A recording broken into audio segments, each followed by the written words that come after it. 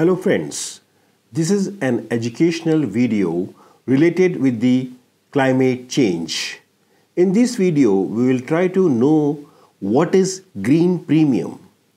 Now you know that till 1850, whatever methods of energy production were adopted were such that the increment in the carbon content of the atmosphere was almost negligible. Therefore, the atmospheric temperature was almost constant. It was only after 1850, when we started using fossil fuels, that the increment in the carbon content of the atmosphere started happening.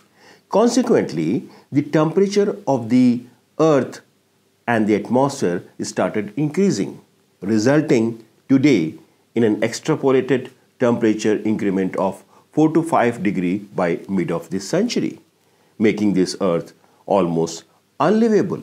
And therefore, everybody is concerned about the fact that how the increasing average global temperature is checked.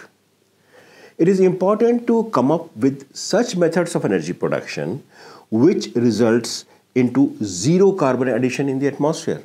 Rather, I would say that there should be such methods of energy production which should result into absorption of carbon from the atmosphere and thereby making this earth much more suitable for our life. In fact, a lot of innovations have taken place in this field, and on the chart on the screen you will see there are many fuels which are produced which are almost zero carbon producing.